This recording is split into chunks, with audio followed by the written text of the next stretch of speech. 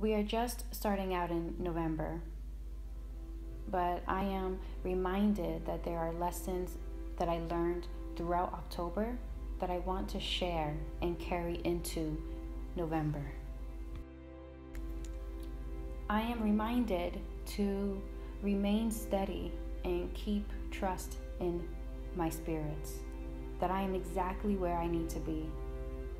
In moments that I am in the energy of being unsure or impatient or even scared, I remind myself of all the fulfilled manifestations that I co-created with Spirit thus far, because it's evident all around me. Taking the time to pray a psalm every morning has helped to remind me of my connection to the divine.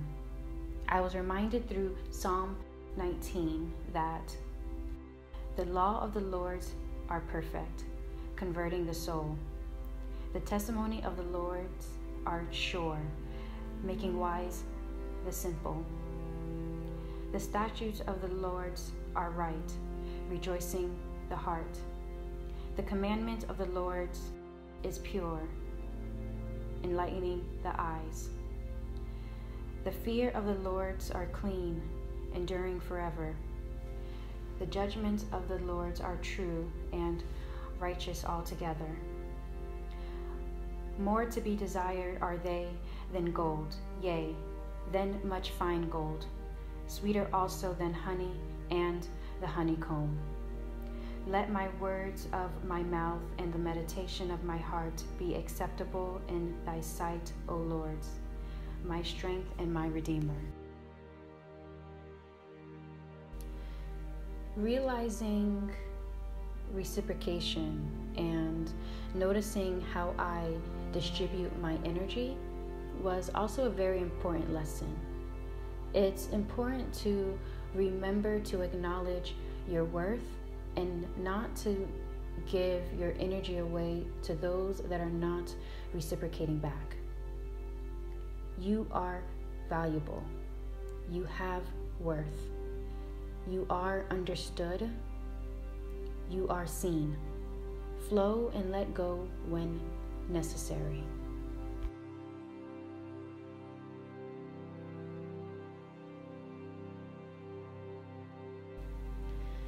Last month, I also plagued myself with questions such as, am I doing enough?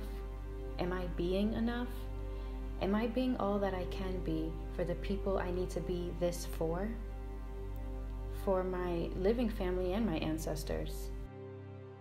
Questions such as these had me add pressure to myself and my journey, more pressure than is necessary.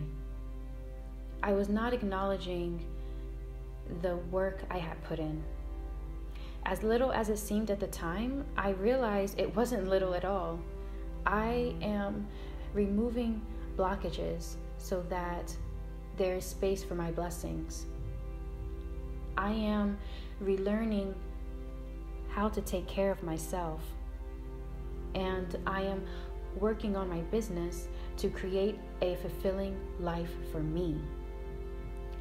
When you do for you, you are then able to do for others. But adding pressure does not elevate your emotional understanding and vibrations, and it hinders your abundance that is yours to claim. When shuffling and asking Spirit for the energy of this month or the month of whenever you are listening to this, the message again reminds of the importance to look up.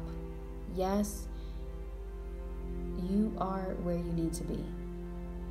And yes, acknowledge how far you have come. You are doing all that you need to do. But we are not looking up and appreciating the journey. The journey is just as important as the destination.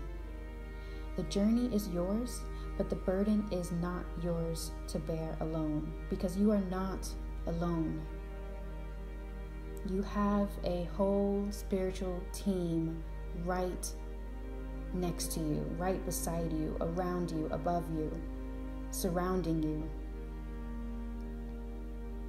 So take the time to release and appreciate the journey. You may also have so many passions and so many ideas coming to you during this time. So much things that you are so excited for, things that you're working towards, whether it's that business or that job or the relationship or the growth, spiritual growth, financial growth, whatever it is. There's so much of it that you want to pursue. Trust that you will pursue it. Prosperity lies ahead. But through that journey, only when you look up and appreciate everything around you, appreciate how far you've come, appreciate where you're going, focus, look up to just focus on what's ahead, will you then know what needs to be done. Walking without any direction is walking on a path to nowhere. So at least look up to see where you're going, because you're going to beautiful, stable places. You're going to the places and arriving in the spaces that you have manifested.